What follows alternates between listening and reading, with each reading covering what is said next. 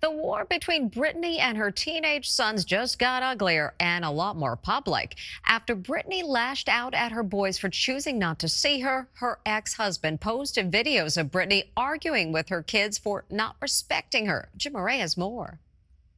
Britney Spears' family feud with her own teenage sons is escalating. After Britney claimed in a post that her boys were, quote, hateful towards her, her ex-husband Kevin Federline released a series of videos taken 4 years ago. They show Britney disciplining her sons, Sean Preston and Jaden James, who were just 11 and 12 years old at the time. In one video, you can see Britney get angry at the boys inside their bedroom. This is my house. If I want to come in here and give you lotion for your face because it is coarse and all you tell me, no, it's fine, it's fine. No, it's not fine. You all better start respecting me. Are we clear? Yeah. You all need to start treating me like a woman with worth. I am a woman, okay?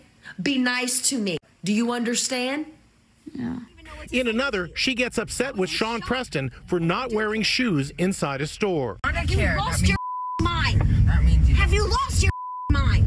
I do care, but I'm shocked as with you.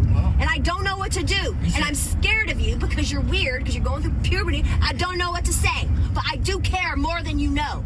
The drama has been heating up since Federline did an interview with British TV earlier this week, saying it was the boys' decision not to see their mom or attend her wedding.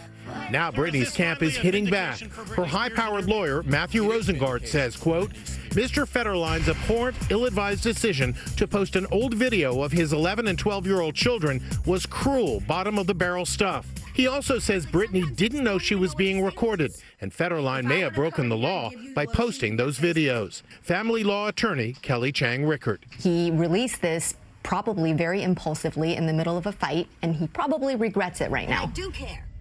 In fact, Federline has now removed those videos from Instagram.